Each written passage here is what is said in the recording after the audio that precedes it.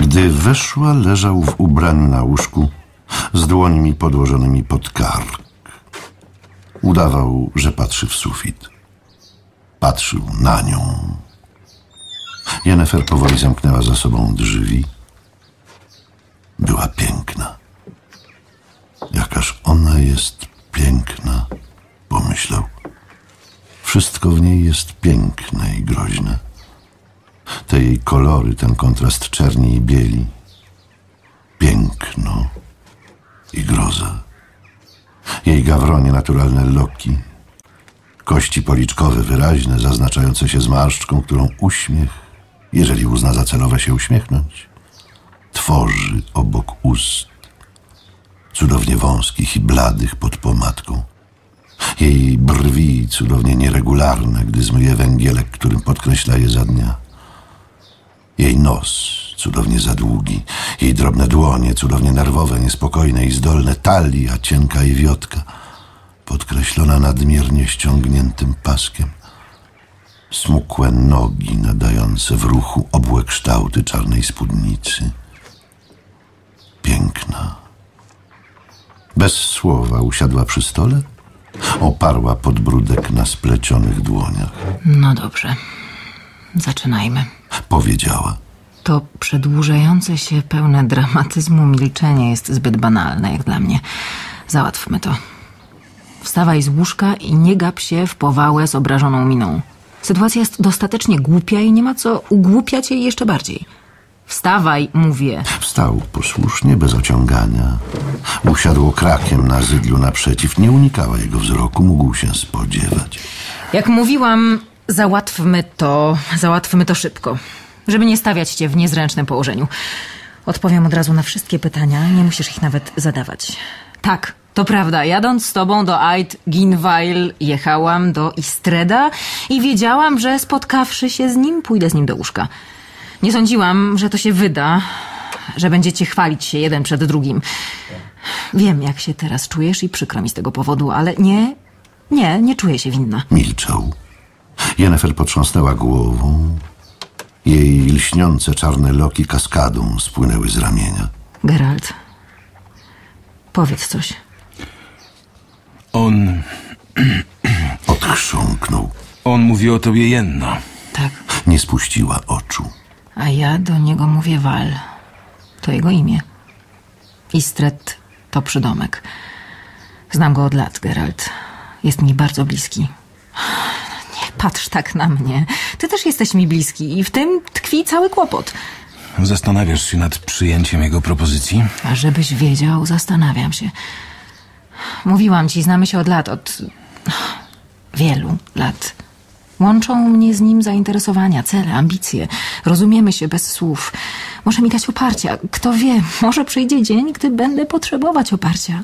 A nade wszystko on mnie kocha. Tak myślę. Nie będę stawał ci na zawadzie, Jen. Podrzuciła głowę, a jej fiołkowe oczy rozbłysły sinym ogniem. Na zawadzie? Czy ty niczego nie rozumiesz, idioto? Gdybyś stawał mi na zawadzie, gdybyś mi po prostu przeszkadzał, to w mgnieniu oka pozbyłabym się tej przeszkody. Teleportowałabym cię na koniec przylądka Bremerword albo przeniosła trąbą powietrzną do kraju Hanu. Przy odrobinie wysiłku wtopiłabym cię w kawał kwarcu i postawiła w ogródku na klombie piwoni. Mogłabym też tak przeprać ci mózg, że zapomniałbyś, kim byłam i jak się nazywałam. I to wszystko pod warunkiem, że chciałoby mi się. Bo mogłabym po prostu powiedzieć: było miło, żegnaj. Mogłabym zwiać po cichu, tak jak ty to kiedyś zrobiłeś, uciekając z mojego domu w Wengerbergu. Nie krzycz, Jen. Nie bądź agresywna. I nie wywlekaj tej historii z Wengerbergu. Przyrzekliśmy sobie przecież nie wracać już do tego. Nie mam do ciebie żalu, Jen. Nie robię ci przecież wyrzutów. Wiem, że nie da się do ciebie przyłożyć zwykłej miarki. A to, że mi przykro, to, że zabija mnie świadomość, że cię tracę, to pamięć komórkowa, atawistyczne resztki uczuciu wypranego z emocji mutanta. Nie cierpię, gdy tak mówisz! Wybuchnęła. Nie znoszę, gdy używasz tego słowa! Nigdy więcej nie używaj go w mojej obecności, nigdy! A czy to zmieni fakt? Przecież jestem mutantem. Nie ma żadnego faktu. Nie wymawiaj przy mnie tego słowa! Czarna pustułka siedząca na rogach jelenich machnęła skrzydłami, zazgrzytała szponami. Geralt spojrzał na ptaka, na jego żółte, nieruchome oko. Yennefer znowu oparła podbródek na splecionych dłoniach. Jen, Słucham, Geralt. obiecałaś odpowiedzieć na moje pytania. Na pytania, których nawet nie muszę zadawać. Zostało jedno, najważniejsze. To, którego nigdy ci nie zadałem. Które bałem się zadać. Odpowiedz na nie. Nie potrafię, Geralt. Powiedziała twardo. Nie wierzę ci, Jen. Znam cię za dobrze. Nie można dobrze znać czarodziejki. Odpowiedz na moje pytanie, Jen. Odpowiadam. Nie wiem. Ale cóż to za odpowiedź? Zamilkli. Dobiegający z ulicy gwar ścichł, uspokoił się.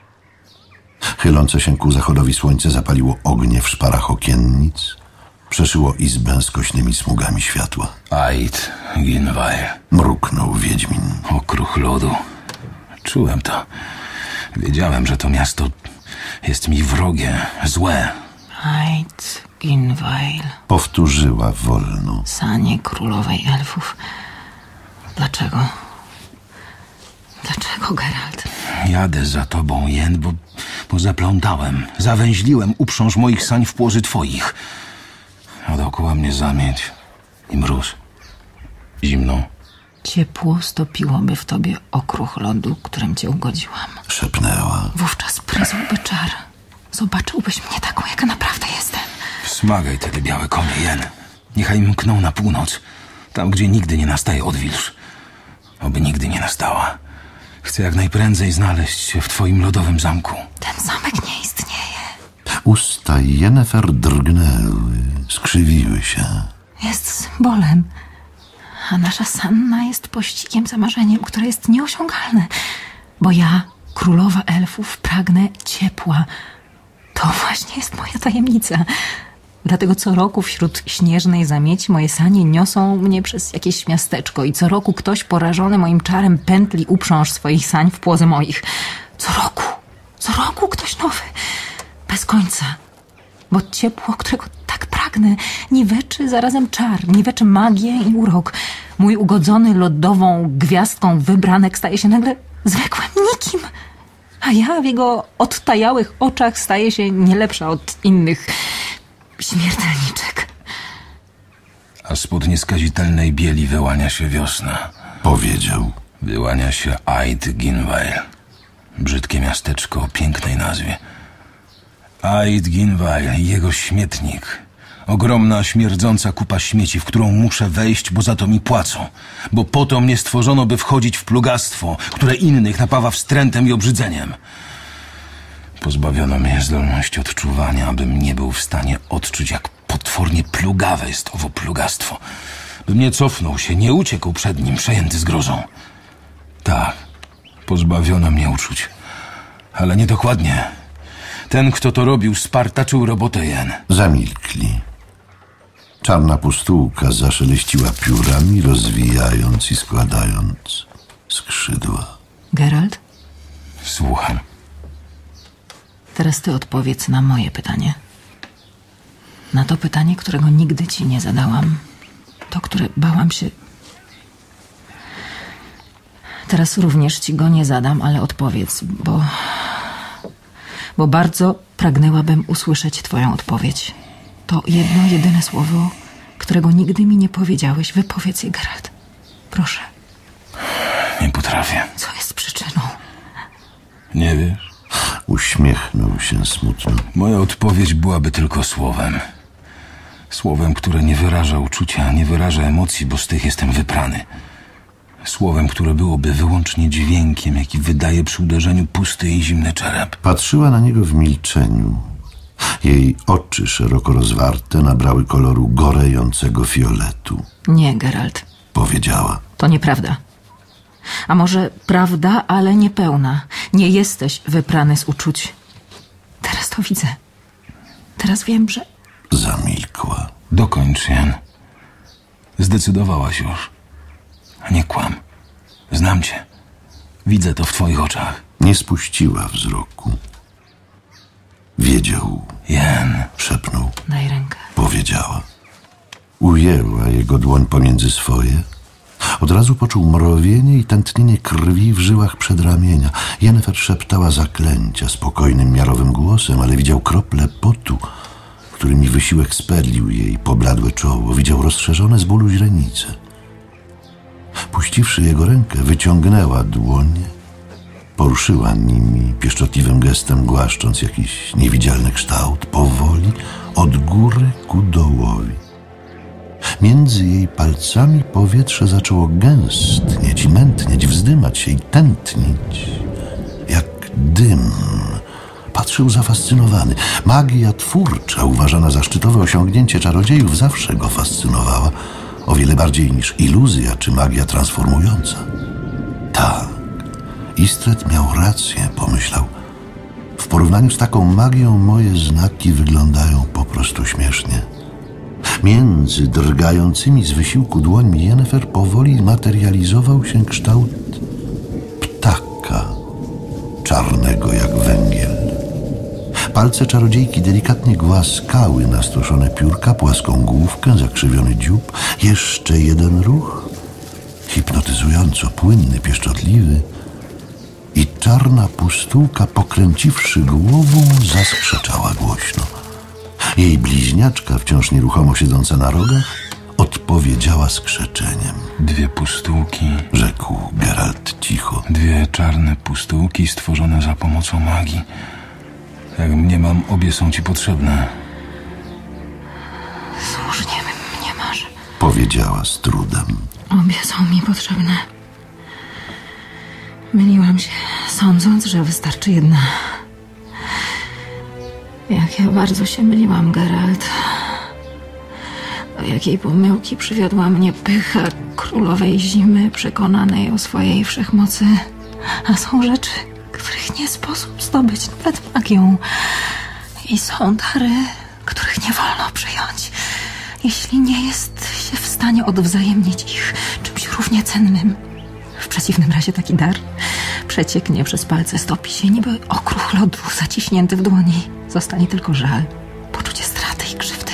Jen. Jestem czarodziejką, Geralt. Władza nad materią, którą posiadam, jest darem odwzajemnionym. Zapłaciłam zań. Wszystkim, co posiadam. Nie zostało nic. Milczał. Czarodziejka przetarła czoło drżącą dłonią. Myliłam się, Powtórzyła. ale naprawię mój błąd. Emocje i uczucia. Dotknęła głowy czarnej pustułki. Ptak nastroszył się, bezgłośnie otwierając krzywy dziób. Emocje, kaprysy i kłamstwa. Fascynacja i gra. Uczucia i ich brak. Dary, których nie wolno przyjąć. Kłamstwo i prawda. Czym jest prawda? Zaprzeczeniem kłamstwa? Czy stwierdzeniem faktu? A jeżeli fakt jest kłamstwem, czym jest wówczas prawda? Kto jest pełen uczuć, które nim targają, a kto pustą skorupą zimnego czerepu? Kto? Co jest prawdą, Geralt? Czym jest prawda? Nie wiem, Jen. Powiedz mi. Nie. Powiedziała i spuściła oczy. Po raz pierwszy. Nigdy przedtem nie widział, by to robiła. Nigdy. Nie. Powtórzyła. Nie mogę, Geralt. Nie mogę ci tego powiedzieć. Powie ci to ten ptak, zrodzony z dotknięcia twojej dłoni. Ptaku, czym jest prawda?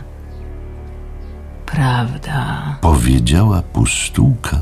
jest okruchem lodu.